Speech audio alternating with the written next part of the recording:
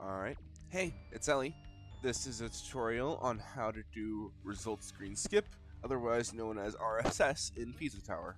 The skip can be performed at the end of any level with a traditional exit gate, excluding the crumbling tower of pizza as timing stops upon exiting the tower, as well as there being no traditional result screen in that level, making the strategy irrelevant.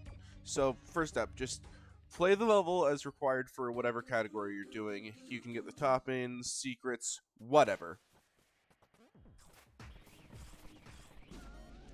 So just destroy the Pillar John and head back to the exit gate as usual.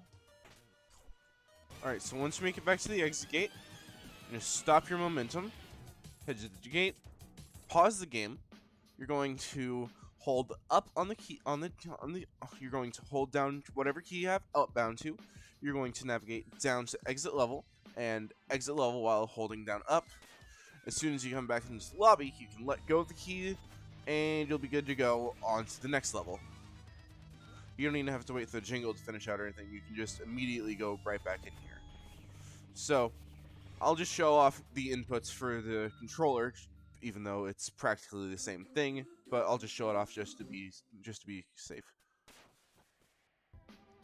Alright, so how to do it on controller.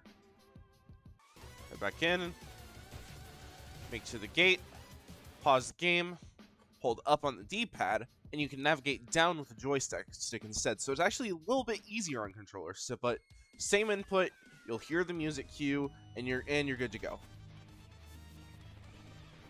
Alright, I hope this tutorial has been helpful. Peace out.